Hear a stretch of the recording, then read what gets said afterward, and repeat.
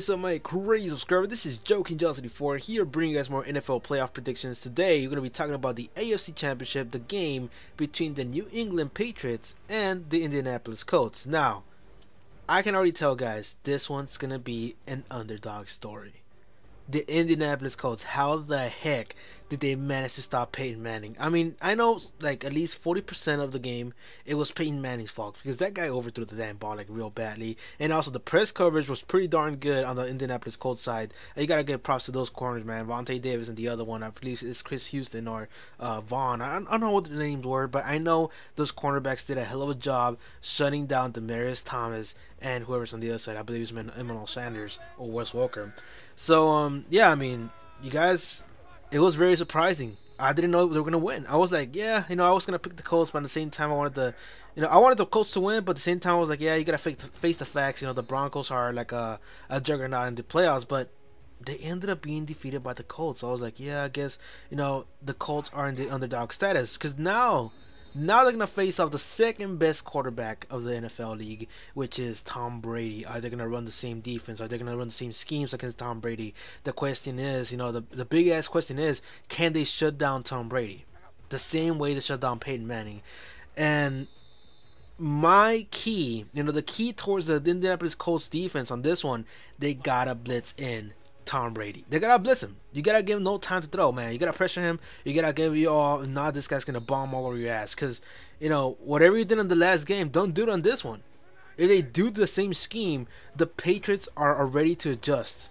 They are. So that's why sometimes you guys don't see some NFL teams running the same plays or some running the same scheme as the previous one, because every single game is different. If they run the same thing, everybody's already ready for it.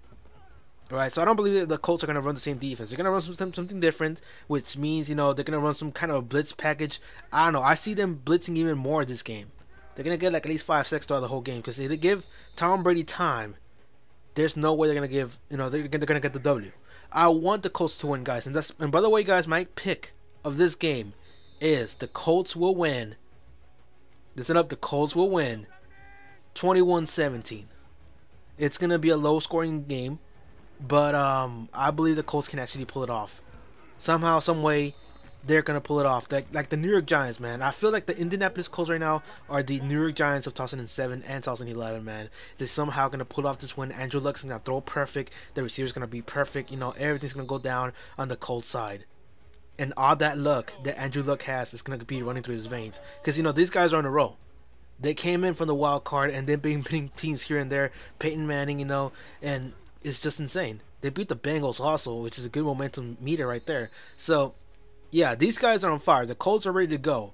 On the Patriots side, guys, they're ready to go. They're playoff ready. I can already tell their defense is ready. Their offense is ready. The thing is that one thing that I really noticed about their offense, guys, is that they are kind of slow on the start. Like, they don't start strong. They started off slow in this last game that we saw.